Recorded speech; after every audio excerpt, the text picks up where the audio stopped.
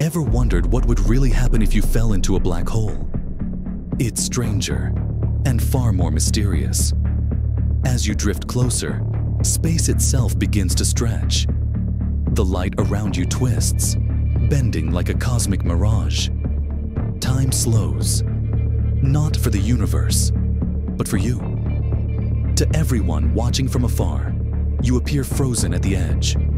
Cross that invisible boundary, the event horizon, and there's no turning back. Inside, the laws of physics don't just change, they break. Gravity pulls you harder at your feet than your head, stretching you into a long, thin strand.